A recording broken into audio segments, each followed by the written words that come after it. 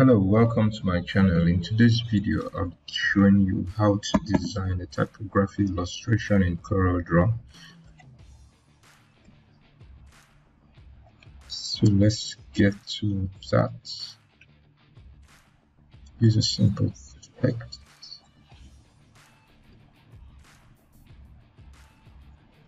Type out the text in capital letters.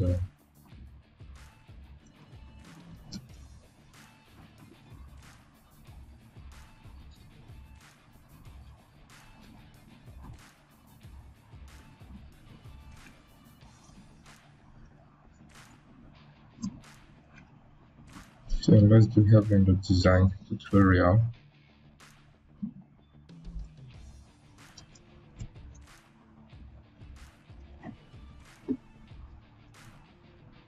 You can use any font that is bold. I'll be using SWIRL black.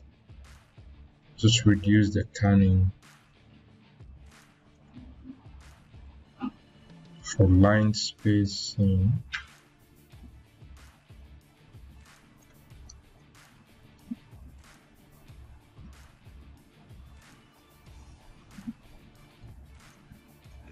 So just duplicate this and let's get another right up here. So let's do to learn creative. To learn creative design, click here. So I'll just break it into 3 lines.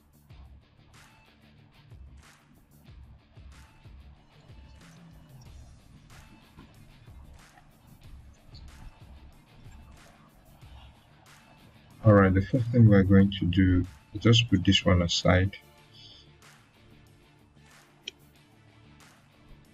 We can get the guidelines from the ruler, place it at any position of your choice. So for this tutorial, I'm going to place this in between the V and the S, so it just cuts across. Just want to put the typography in perspective. So to be able to do that, I'll divide this text into 2 separate parts. So first of all, Ctrl+C on your keyboard to copy the text. Then with a rectangle, you draw a rectangle. So you can see the rectangle is snapping to where I have my grid line. If yours is not active, you can actually do that.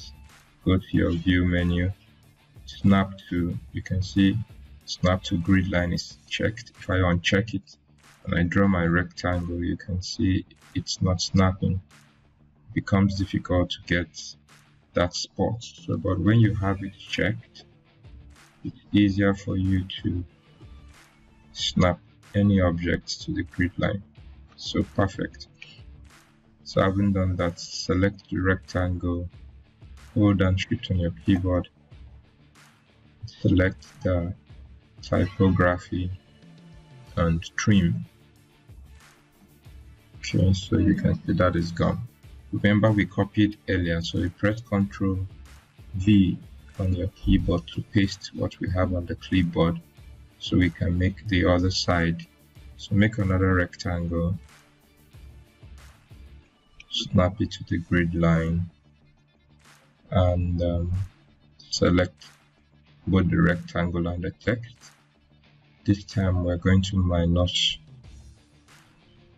from front, so you can see we have 2 different objects now from this typography. So to put it in perspective, click on the center to activate the screw or rotate gears. Then you, from the side, you screw, hold down your Control key. By default, it screws to the angle of 15 degrees. So I'll do this twice to get 30-degree angle. So do the same thing for this.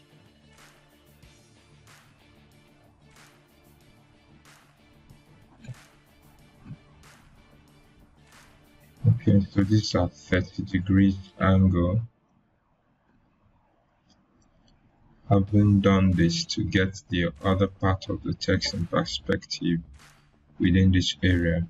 Okay, so with any of the freehand tool, just make a line and rotate it to 330 degrees.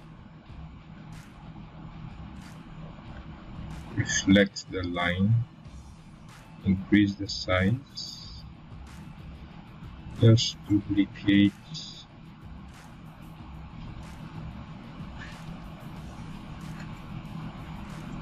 so you can group all of this line and align them to the bottom.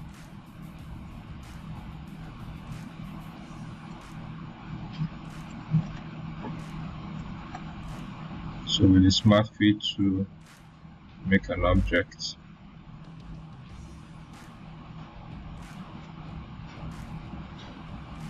and delete these lines for now. Okay, so the second text, which is this, I'll just put it in a rectangle.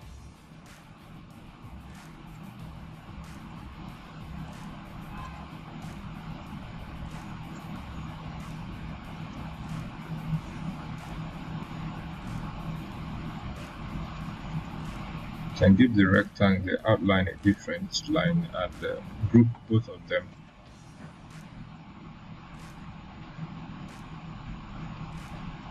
And on the object menu, let's select perspective. So you move this closer.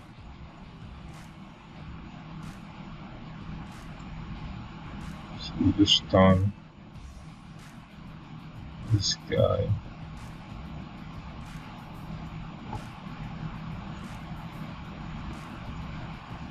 You can actually zoom in to have a better view. Line.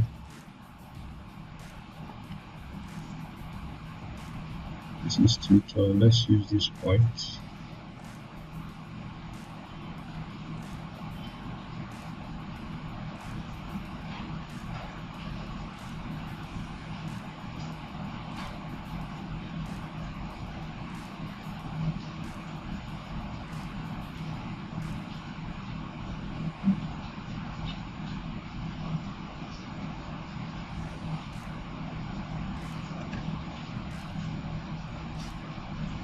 So you ungroup and delete the outlines, delete the background,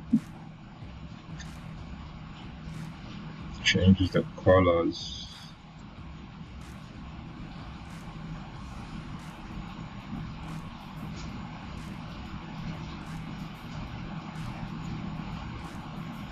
so this is how I make this.